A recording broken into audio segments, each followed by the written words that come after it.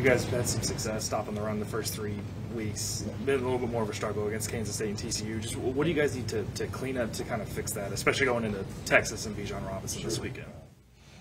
You know, we got a lot of things to clean up. You know, we all own a piece of that, what's happened the last couple of weeks. But, you know, the only way I know to approach it is just go back to work. We've evaluated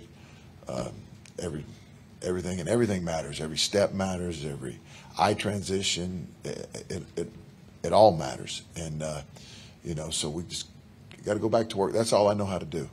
There's no magic, like I said the other day. There's no magic bullet or magic dust you throw on all of a sudden, but hard work and commitment to the process and belief to how we do things.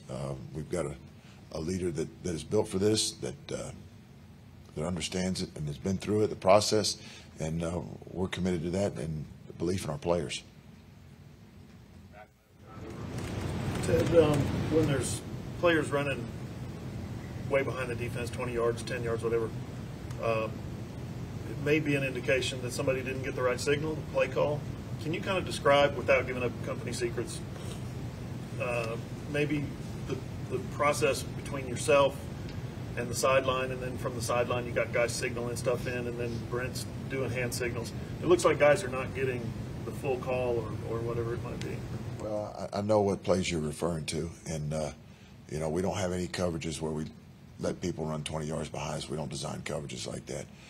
So mistakes happen. There was a mistake, and you know, that things that can't happen that we've got to get corrected. So the whole process, that's been the process. We didn't change how we do things from week 3 to 4 or 5 as far as that process. So that's something that, you know, we just got to clean up.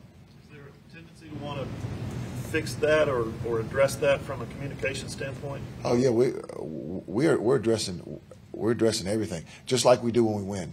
Because when you win, everything's not always perfect either, you know. So you have to go through the same process of correcting mistakes. So again, so you can improve, and that's what we got to do, and we understand that. Yeah. Yeah, Ted, has it been too complex the last couple of weeks? Do you try to simplify it or anything like that in terms of just the game plan? Well, you know, when we execute in practice, and then, you know, obviously we didn't execute very well the other day.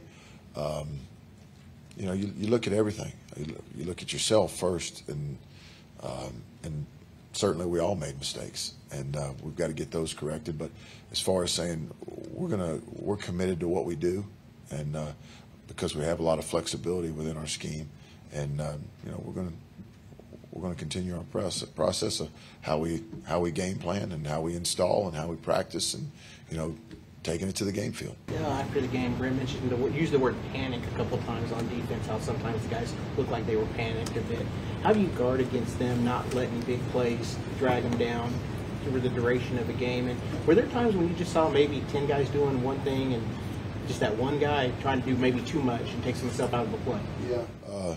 You know, panicking meaning that like you're in phase on a route, and, you know, to be able to play through the basket, turn and locate the ball, all the things that you do, you know, you can do when you're in phase, you know, and just playing the ball. But say panicking, you know, guys just got to do their job, and we as coaches got to do our job. So it's really that simple. The precision, the fundamentals, the aggression, the physicality, all the things that go into to being a good defensive football team. And you know, that's, like I said, we got to get that fixed, and we got to grow in that area real quick. Yeah, Ted, we saw the first few games of the season, the defensive ends had a really big impact, especially Reggie. Last couple of weeks hadn't been the case.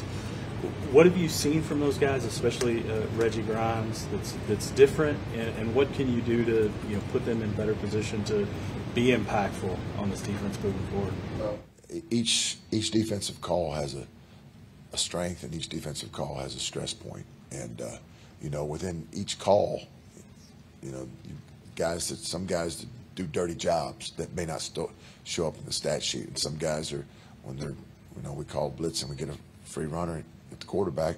Everybody sees that, but they don't see the guy that went inside and ate two blocks and things of that nature. So, you know, our scheme, again, is player-friendly. It's aggressive.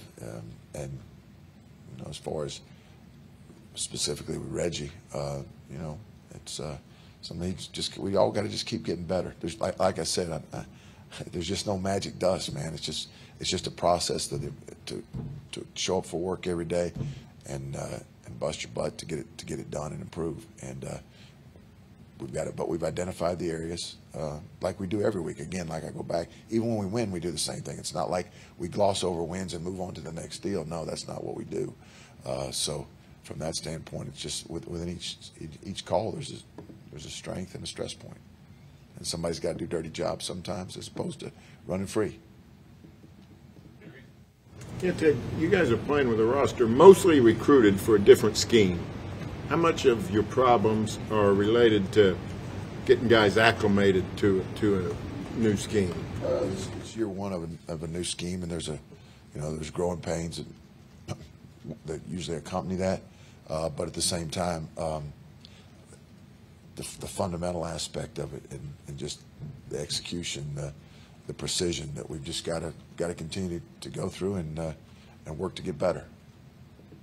When we talk about new scheme, it's not necessarily having to learn it. Sometimes it's guys ill-suited to the new scheme. Do you have any of that?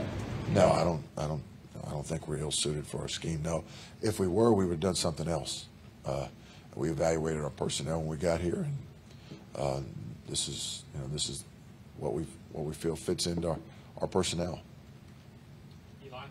You talked about some of the mistakes at the back end. How do you work on that communication in a game week? And as you said last week, you felt good about it going in, and then some of those same problems cropped up. Yeah, you just continue to emphasize it in practice, demand it in practice, and then again through repetitions, you take it to the game field, and so that's where it all starts, because your practice performance is usually the best indicator of what's going to happen on game day, because it's just a reflection of your habits. But we practiced well last week, so for whatever reason, we got to connect the dots. For more information, you can visit TulsaWorld.com.